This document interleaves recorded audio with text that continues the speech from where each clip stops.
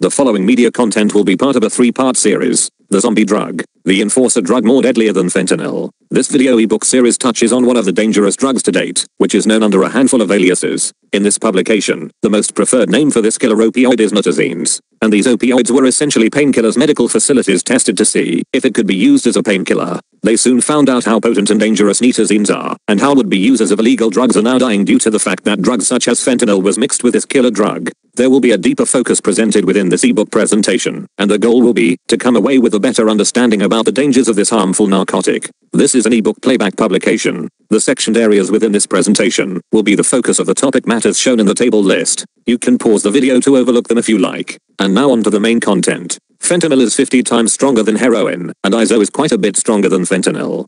Now there's Nitazenes that's possibly stronger than heroin and fentanyl combined. Yet, you have users of this new drug who expect to live long enough to get their next fix.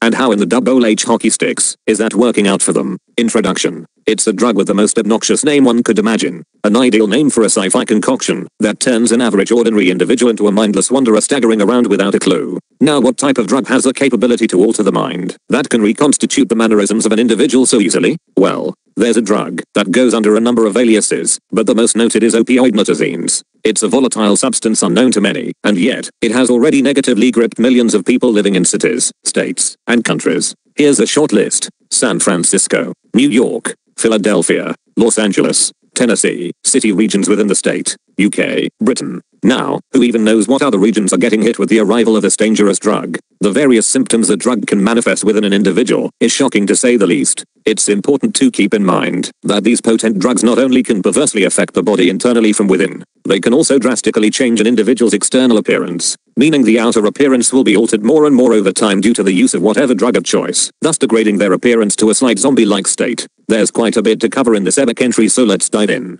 Chapter 1. The zombie drug emerges. Silly how that headed title sounds right. And yet, there have been numerous deaths already so far, although the first reported death occurred in Britain in May 2023. That was stated by British news syndicate sites in the United Kingdom. Although, it's important to note that the drug has been declared a grave threat by government officials out in Washington, D.C.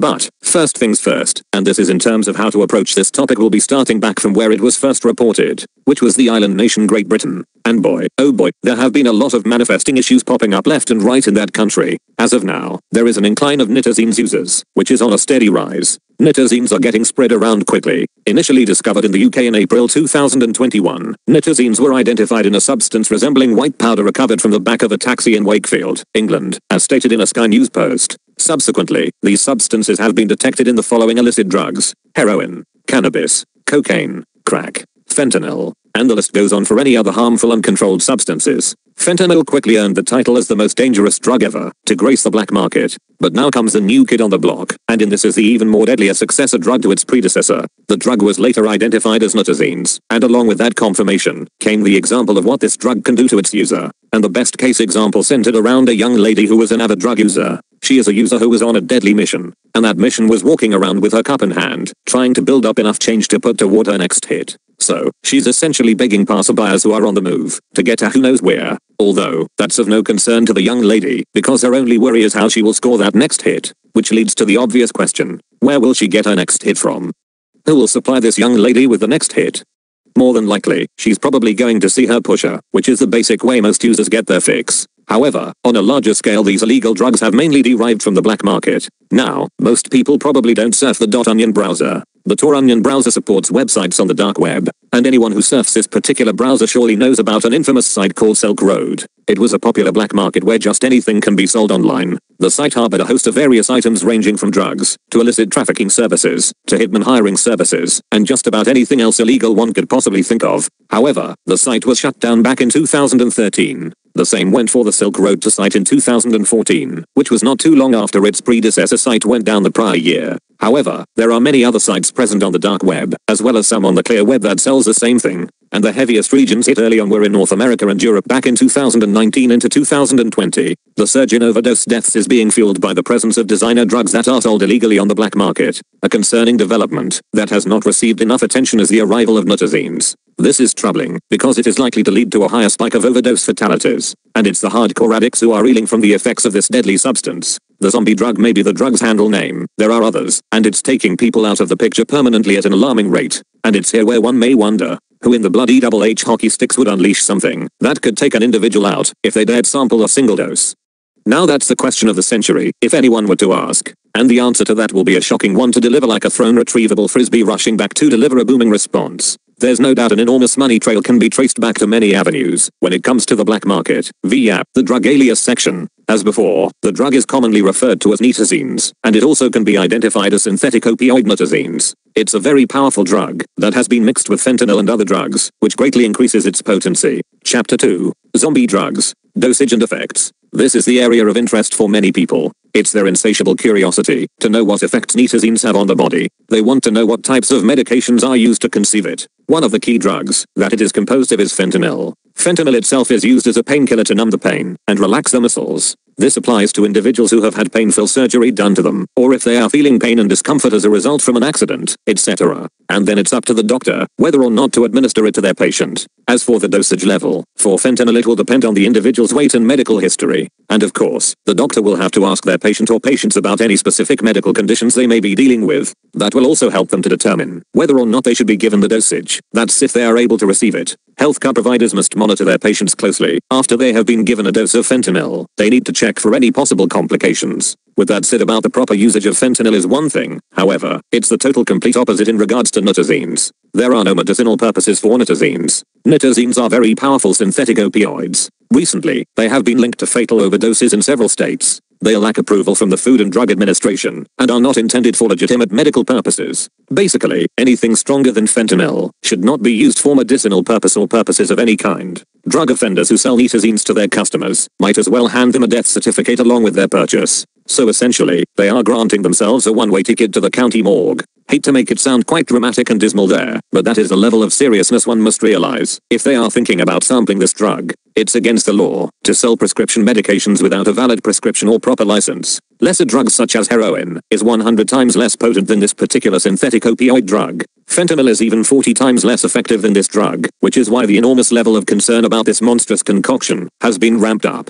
Nitazenes are too potent and a ridiculously powerful drug to be taken internally, and the sheer level of damage the drug can do internally via externally is beyond horrific and inconceivable in sheer thought. People need to be starkly aware about the dangers of Nitazene usage. What symptoms can manifest from use of Nitazenes? At the beginning of this publication, there was a short story about a young lady who is a drug user of Nitazenes. This was a story posted over on the ndtv.com website. There was also additional info on social media as well as other forms of alternative media. One in particular was firstpost.com, which gave a bit of insight of the drug's drastic effects on the body. This subgroup of opioids have been linked to overdose deaths in several states. To state again, these are drugs that lack legitimate medicinal use and have not been approved for medical purposes. Here's a list of the experiences they have when using Nitazenes. Opiate-based. Feelings of warmth. Relaxed state. Users become detached from reality. Decreased levels of anxiety. The adverse effects after using Nitazenes. Opiate-based. Dizziness. Possibility. Nausea. Possibility. Vomiting. Possibility. High potency. Increased risk of overdose. Euphoria. Possible short-term effects.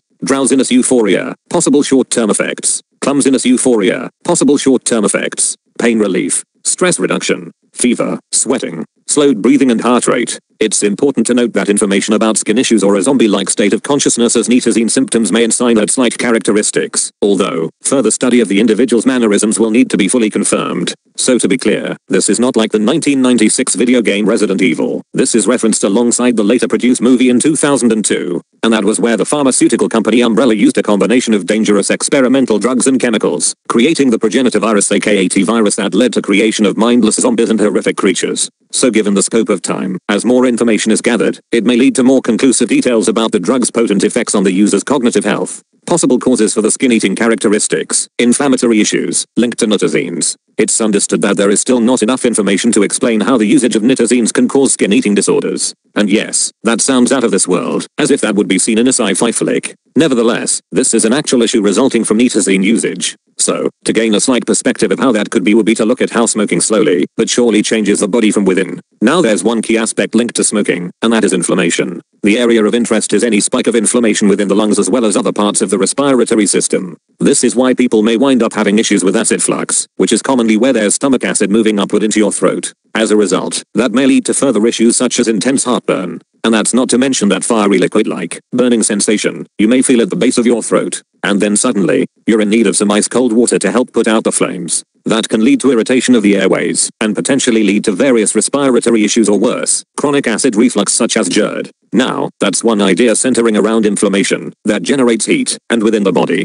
But, there's another idea that comes to mind, a more irritating issue linked to inflammation, and this comes in the form of dermatitis. Notice in this image the very red, dry, itchy, flaky skin areas of this person's hands and right foot. That looks pretty bad, as if that's a case of chronic dermatitis. And it's nothing more bothersome than let's chronic dermatitis. That right there is the prime definition known as inflammation of the skin, and it can be quite uncomfortable. That goes especially for people dealing with issues such as eczema. Okay, we got two ideal skin fire starter types of conditions. Now let's use them to form a basic hypothesis to why taking Nitazenes may bring about a crazy flesh-eating disorder. Acute inflammation leading to a possible skin-eating disorder? Alright, before laying this out, understand that this is just a hypothetical guess, to give a slight insight as to why Nitazenes users such as that young lady who started experiencing a flesh-eating adverse effect. Okay, in the story about her, she was trying to get up enough cash to score her next fix, and she had to get it fast, because she was experiencing excruciating pain in her legs. She eventually tells a reporter at Sky News that she was using Nitazenes, and her habit kept increasing, and she also mentioned that she now has holes in her legs. She also mentions how painful it feels. Now let's step back and think about the irritation, the discomfort, that burning sensation of the skin. So, could it be that taking that drug turns up the heat levels to extreme heights?